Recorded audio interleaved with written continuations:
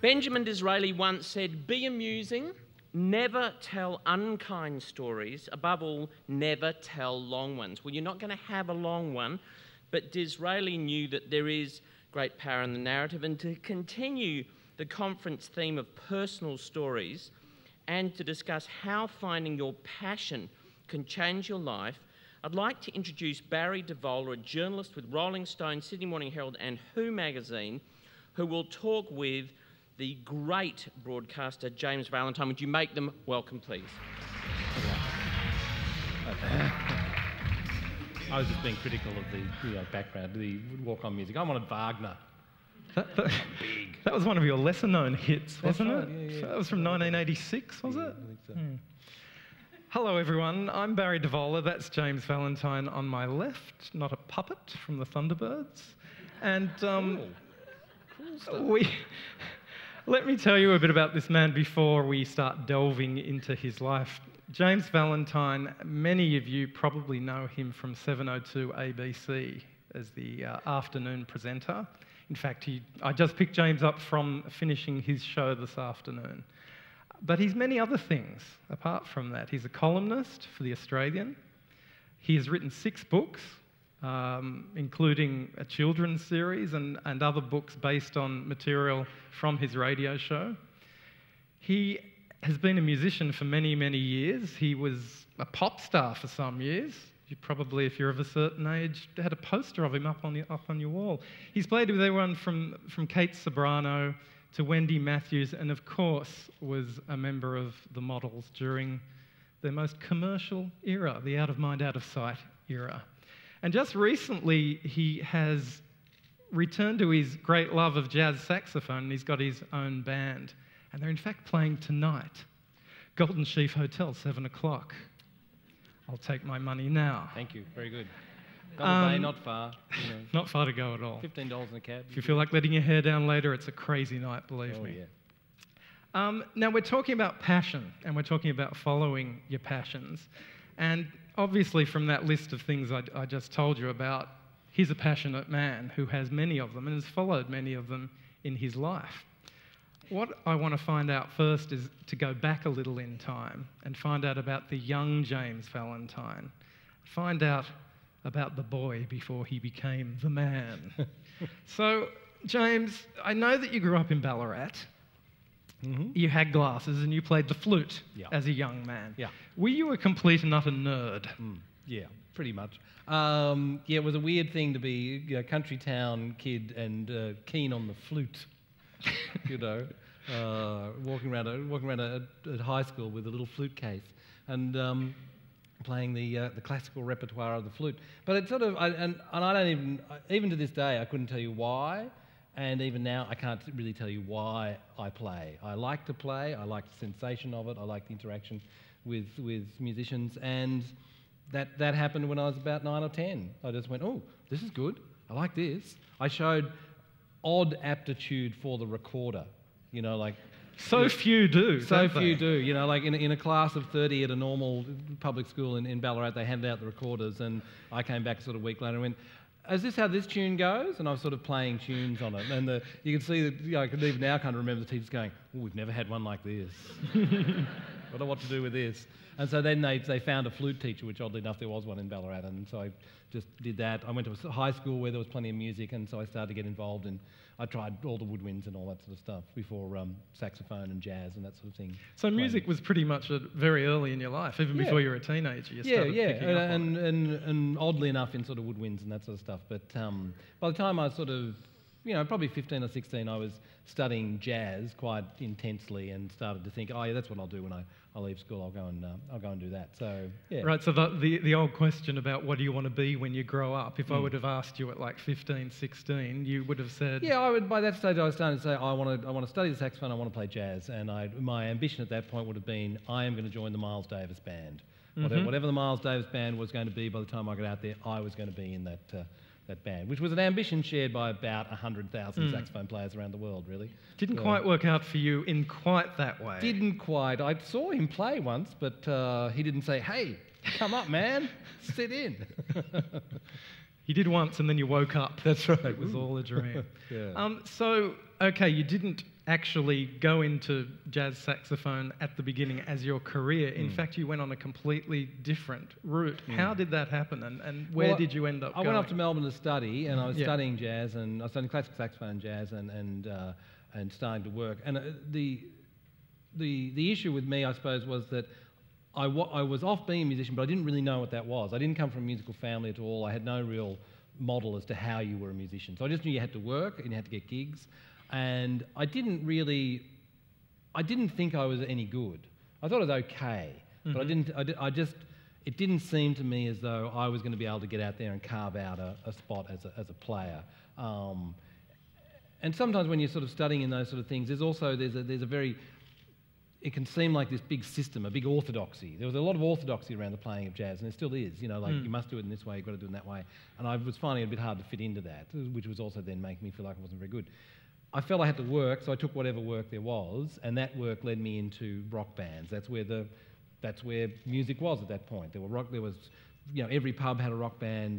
They toured all the time, and so by the time I was about 21, I was in a band with Joe Camilleri's band, the band he had straight after the Falcons, and we left on a, you know, literally we left on a Tuesday in February, and I came back a year later.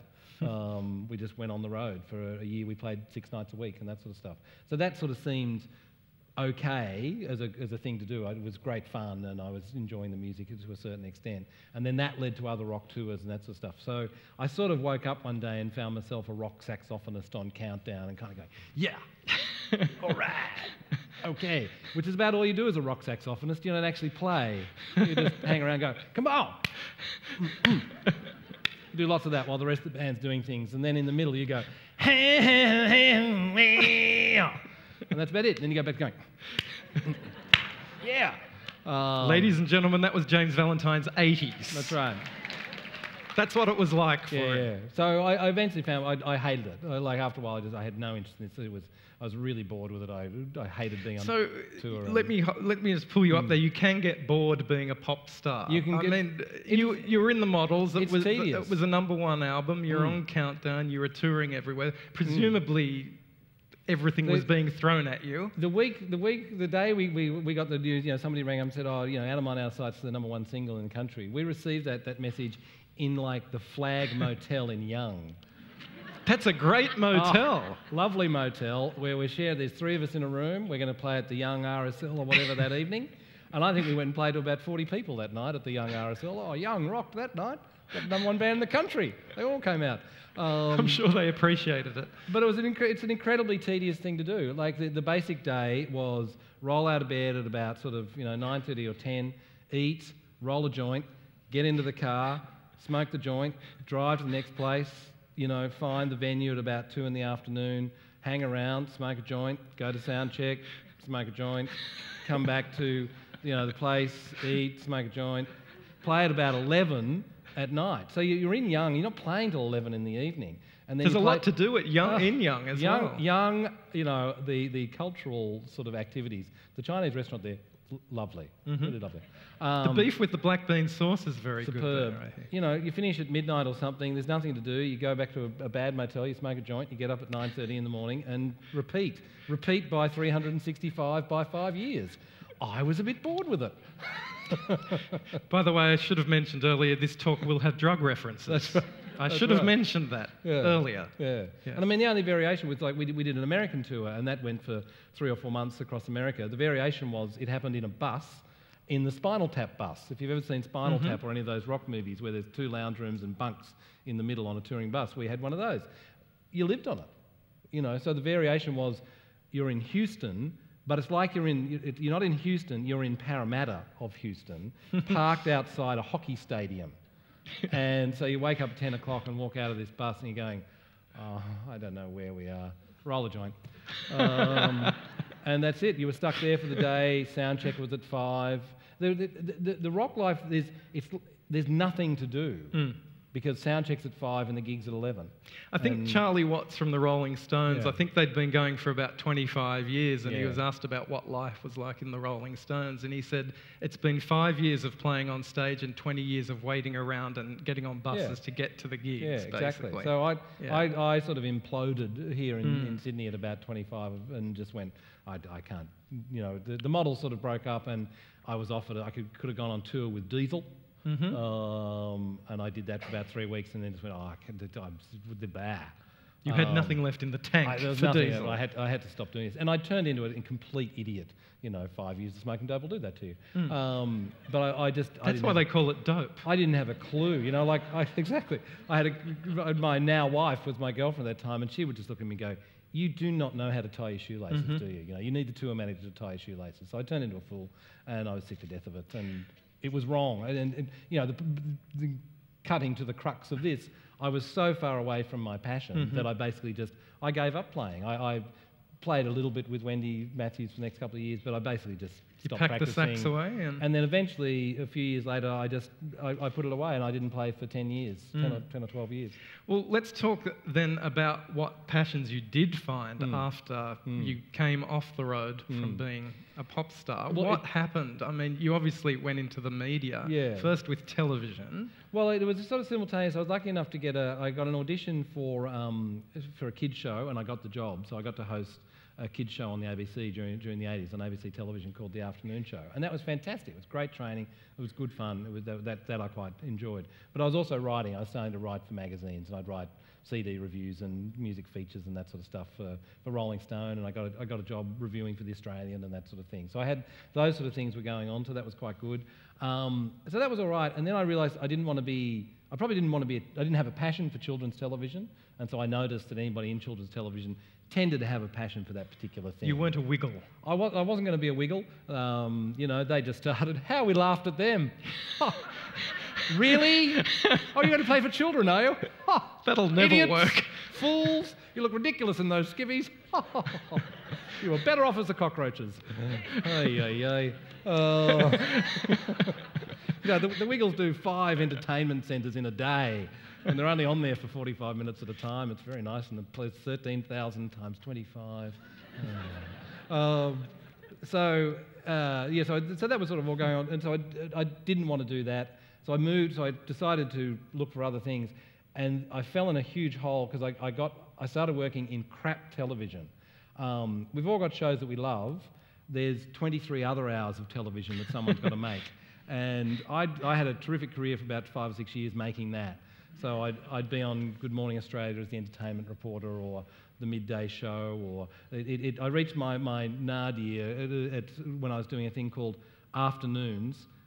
What a great title for a show. Was it on in the morning? No, oddly enough, it was on at about 2 o'clock. Afternoons with Kerry Ann Kennelly. And it was went on between 2 and 3 in the afternoon. And my job was I wrote Kerry Ann's scripts. I appeared on a panel, a Beauty and the Beast panel, and this all took place in about 2 days. And what they did was they recorded, it was a horrendous second day, like on the Wednesday, we'd record 3, go live with 1, and then record the last one. Right. So quality, not an issue. Quantity, pump it out. Plenty of it. And I just reached a point where this was awful. At the same time, though, I discovered the thing I loved it so much, I was going to kill people to get there. Radio. I started filling in on 702 ABC Sydney. I rang them up. I do a lot of crap television. Could I fill in on radio? And they went, sure, come and... Could you? Yes. Could you? You're exactly who we're looking for.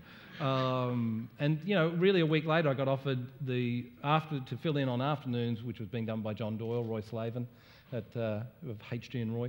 And I went, yeah, and he'd been the one I'd been listening to, and I perfected quite a good impression of John by this point. So, can we hear that? So I went on the show, and basically I did John for 2 hours. So I was sitting there going, yes, well, that's your view of things, isn't it? Could it be that others might think differently? So John's got, I can't remember it now, but John's got a very slow sort of manner. He had this sort of, he'd tease an interview out for about half an hour, and it was great. But I can still, I sat in the chair and I just went, oh, this is it. How good is this? This is fantastic. And within a very short period of time, I also realised automatically what I loved about it was this fantastic connection with audience. That audience that were there wanted to be there and wanted you to be good. You know, newspapers and television, people sort of have it on and they flick through it and there's not the same engagement. But an audience that's there for talk radio, particularly in an afternoon shift like that, needs you. I need somebody talking. I need company. I'm alone. I'm at work. I'm stuck in a car. You know, this is great for me. Can you make it really good and informative and stimulate me? And I just went, yes, let me be the one. So you're home basically, and you're still there to this day. Yeah. So it took me 3 years. It took me 5 years to get back to 702. I filled in for 3 years. I bashed on the door. I kept saying, why? Give me a job. Give me a job. It's a funny sort of area where they need to know that you've got longevity and that anyone can do it for a month or two. Can you do it for years on end? I eventually got offered a job in Canberra and did 2 years full-time down there, at the end of which they rang me up and said, okay, well, there seems to be something back here at 702. Do you want to come back? I mean, I only want to live in Sydney. If there's anyone from Canberra, gee, you're so lucky with all that open space. Fresh air, it's great, isn't it? And the bush is so handy, yes. Oh, look, they're leaving. Yes, there's a Canberra person. There's another one over there. That wonderful road system where there's so few Come back, Miss Gillard. Anyway, I have nothing against Canberra. I just don't want to be there. And so to get offered back here, I was going, oh, yes. And I ran up I didn't sleep for 2 days, and I ran up for the interview. And the interview was at Ravisi's in Bondi. So I sat facing sort of out to Bondi, and the program director sat down and went, so James, let's talk about this show. If we gave it to you, what sort of things we want to do? And I went, oh, I don't know, just give me the job. I just want to come back. And I literally broke down and cried. Just went, don't ask me what ideas. I have fucking 100 ideas. I don't know, just let me do it. And she went, this is a bit awkward, but then gave me the job, I remember that for my next interview. Remember just break down and cry. Apparently they give you anything. Break down and cry and beg, and it works perfectly well. Now, of course, you brought the sax back out from under the bed recently. And how did you decide to get back into it again? That was a funny one. That crept back up on me. And again, look, I can thank crap television for a lot, really. I hate telly, but I get offered a job every now and again, and there's always big money attached to it, and you go, oh, great. Oh, poor guy. Sorry about that. I know, it's awful, isn't it? It's terrible. But, so I did this horrible show called It Takes Two. And It Takes Two was a Anyone horrible remember that? Celebrity sing-off thing where there'd be a professional singer and a football player, and the singer was meant to teach the football player to sing, and then we would judge them. I was a judge on the show, and it was detestable. I just couldn't stand it. But the funny thing was, one of the things that came out of it was that by the second series, I'm going, I just want to play. Well, there's a band over there. I want to play with the band. And all you people are murdering these songs. Get out of the way. And it's just sort of, so I sort of took it out of its case and just kind of went, and then just started. What song is that? It's not much of a song, but then just started to practice a little bit. And instruments like the saxophone, they're any brass woodwind instrument, that sort of stuff. There's just 6 months of physical work you've got to do before you'll even sound vaguely decent, And so I just sounded like crap, and so but I kept on persisting. And I remember after a while I had to sort of turn to my wife and go, you know how I go early in the morning? I'm practicing. And she went, oh, you're not. I went, I'm not going to do it seriously, but I just sort of want to maybe just play. Oh, please don't be a saxophone player again. She's very supportive in lots of ways, and I understood what she meant. I said, no, I'm going to be a saxophone player again. I'm not, I just want to see, maybe just play a bit, and it's just silly I don't play, and I just like to play. And it's just sort of, it's been great. It's the first time since I was about 14 or 15 that I've just approached it as, what do I want to play? What do I love? What am I thinking about? And I don't care about whether it doesn't have to translate into anything else. I don't have to get a gig with someone. I don't have to impress anybody. I don't have to, I'm fortunate I don't have to make, it has to pay for itself sort of thing. Like, I have to play in a way that it's real. Like, it's got to be an actual gig and with actual other musicians and that sort of stuff. But I personally don't have to pay a mortgage out of it. So I'm very fortunate in that sort of way. But the weird thing, of course, is that because it is exactly what I want to do, it's working perfectly well. Gigs come in, people like it, people respond to it well, people get it. And so, You know, it's fantastic. I love playing now more than I did when I was in pop bands and stuff like that. You know. Now, you reached a landmark this year. Yes. Can you tell us what that landmark was? I guess you mean I'm 50. I know. You can hear the shock in the audience. They can't believe. Wrong response, people. You know, when anyone says they're 50, you go, oh, you're looking good. Oh, really? I never would have guessed. So, I mean, it's traditionally a time that we look back and take stock of what's happened. Looking back, what do you think so far of the life of James Valentine in the first half century? Look, on the theme of the thing, the only time I've tended to get it right is when I've been doing exactly what I want to do. The more I did that, whenever I did that, it was good. It was fine. As soon as I didn't do it, I was lost. I didn't know what I was doing. People didn't respond well. Nothing much happened. You know, I would dither around. I would get unhappy. You know, and it's as long as I'm not. If I'm not thinking about success in terms of like, are you famous, are you rich, all that sort of stuff, then the real success has been things like some of the writing I've done. The radio is a beautiful thing still, and I still love it, and so that's still there every day. And just playing again, like they're the real sort of successes, and they're all the sort of things I'm really passionate about, that I really care about, and that makes sense. If it doesn't make sense to you, then you can't do it. You're not very good at it. I'm not very good at crap TV, you know. Like, so any TV producers in the audience, don't bother coming up and offering him lots of money. He's not interested. But that's the weird thing. There are people out. Like I was on Sunrise for a few years. Adam Bowen, who runs Sunrise, loves Sunrise. He loves it. He thinks it's fantastic. You know, he's so into it. He's into it 18 hours a day. You know, he gets it. It's his thing. That's a long Sunrise. I would look and go, oh, I can't believe I'm on this. This is horrible. You know. James, can you read that over? Oh, session over, yes. It says session over. Ladies and gentlemen, I'm sorry, that seemed to go for 10 minutes. You don't. I had such Not a for good them. time. Please thank Mr. James Valentine, ladies and gentlemen. Thank you, Mrs. Zavola.